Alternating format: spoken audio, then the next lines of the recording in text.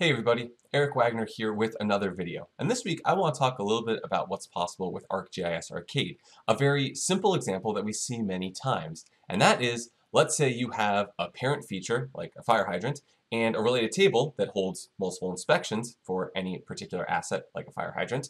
And you want to be able to pull the data from the most recent inspection into the pop-up of the parent feature. Is that possible? The answer is yes. Arcade, as I've already hinted at, is what's going to make that possible. Now, one thing I want to let you know about is maybe you're a little bit nervous because you're not good at Arcade. Well, a secret is I'm not good at Arcade either. You know what I am good at? Copying and pasting. So with a little bit of copying and pasting and some updating of codes, we're going to go ahead and make this workflow possible. So let's go and jump into Arcgis Online and see how this can be done. So the number one thing to understand here when working with this is to look at what our data is that we're going to be working with. And in this case here, I have a hosted feature layer called Hydrant Inspections. And this layer has that point parent feature for hydrants and a related child table for hydrant inspections. In the event you want to learn how to make this, check out the link down below to the video that walks you through how to build this in ArcGIS Pro and publish it up into ArcGIS Online. So something that we need to keep in mind as we do this workflow is going to be, well, if we want the most recent information about the most recent inspection, well, recency is based upon date. So what is the name of the date field that we're using in our inspection process?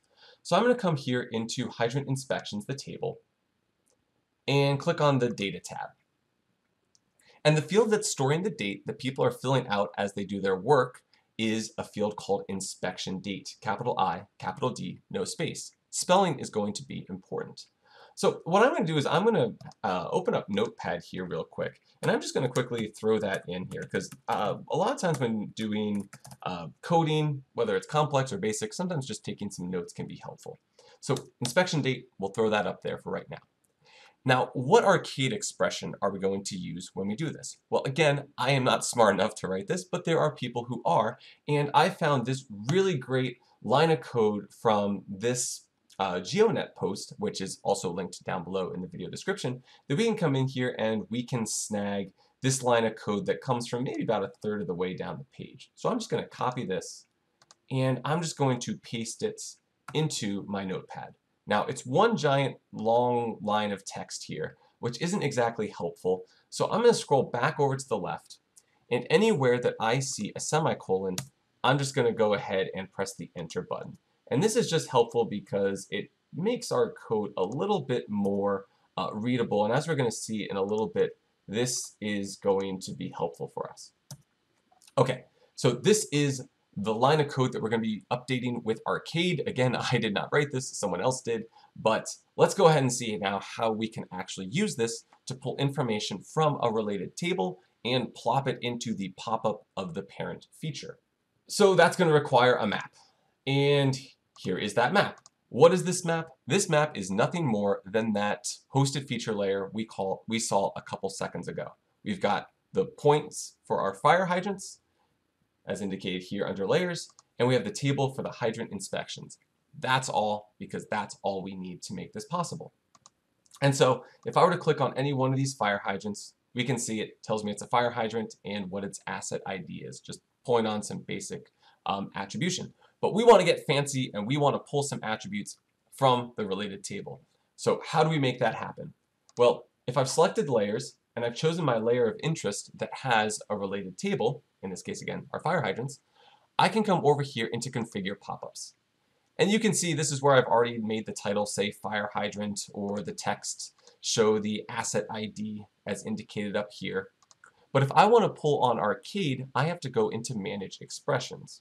So I'll click on Manage Expressions and choose Add Expression. I'm going to rename this so it's just not the default name of custom code, and we'll just say Recent Inspection Date will be our name. We'll press Save. Anything that's already written in here, I'm just going to highlight and delete. And now this is where we can finally pull in that line of code we were cleaning up a little bit earlier. And we'll walk through how we can work with this. So we'll copy it and, like I said, paste it in. Okay, how does this work? Well, we'll just go kind of line by line to clean this sucker up. So the first thing is we have this variable which just grabs all of the related records for a particular feature. That's all it's doing. So if I click on hydrant ABC, it's going to find all of the related records for hydrant ABC. And what is it doing when it grabs all those records? Well, it's ordering them by the date modified, and DES simply means descending. So if we have a whole bunch of dates because maybe a hydrant's been inspected multiple times, sorting it by descending means that the date up at the very top is the newest. So how can we clean this up to match our data instead of the data that was mentioned in the original GeoNet post? Well, the first thing I'm going to do is I'm going to click after the parentheses for order by. I'm going to click and drag over, and I'm going to go up to this comma and delete everything out. And notice I am leaving my cursor in between that parenthesis and comma. Now, on the right-hand side under Globals, I'm going to click on the chevron here for feature, scroll all the way down to the bottom, and here's information about my related records. I'll click on this, and now I'm going to choose Feature Set by Relationship Name. And so this is going to pull in the feature set by relationship name appropriate for my hydrant inspection workflow. And if I scroll over to the right, date modified was a really great value for their example data, their sample that they were working with. But we know that our inspection date is not called date modified. It's actually called inspection date with a capital I and a capital D. Again, those notes coming in handy.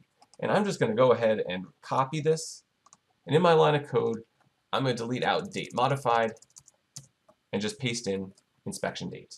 And I'm going to leave that descending there since that's just so critical because, again, it sorts all of our dates, leaving the newest one on top. Okay, what next? So we've grabbed all of our related records and we sorted them to put the newest on top. Well, now what it's going to do is it's going to count how many related records are there for any feature that you happen to click on. And if the count is greater than 0, that is to say there's at least one inspection, go through this whole crazy process right here. And what is that crazy process? Well, it's going to grab the first related record value, which, since we've already just sorted it descending, that first one is going to be the newest. And then it's going to take that information and store it as related info. Now, I don't care about info project phase with this plus sign here and this first space, so I'm going to delete that.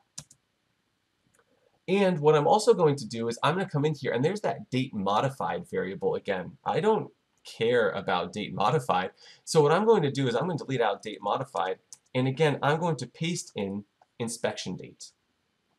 So the computer is going through, looking at all the related records for any particular feature, sorting them to put the newest one on top, and then grabbing whichever one it sees first and displaying it as text. So I'll click test, and we'll see there it is. It's grabbing, in this case, some sample data that I have from somewhere in this crazy data set of mine that I'm working with, a most recent inspection date of February 19th, 2021.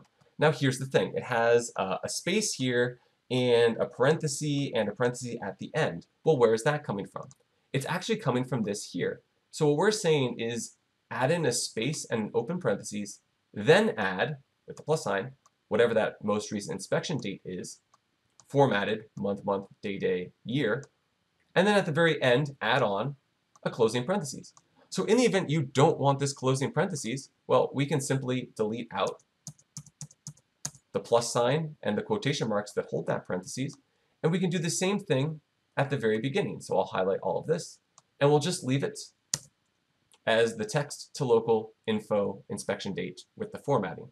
I'll click test, and now we'll see that we just have the date. So just like that, we've gone through and we've cleaned it up. I'll press OK. All we've done, though, is written the expression. We haven't actually applied this expression to the pop-up itself. As you can see, it still just says asset ID. So what I'm going to do is I'm going to kind of remember in the back of my mind, this is called recent inspection date expression / expression 0. I'll click back. And now down here at the bottom for my pop-up, I can come back in here where it says asset ID. And maybe I'll type in something like last inspection date, colon, and a space, make it fancy.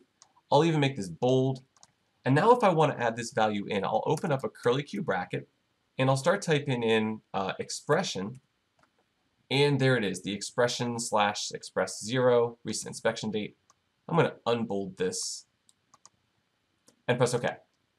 And now we can see that it's pointing in that last inspection date for this particular feature. So now if I click on this fire hydrant, I can see, oh, that's, fire hydrant 1297, last inspected on February 26th.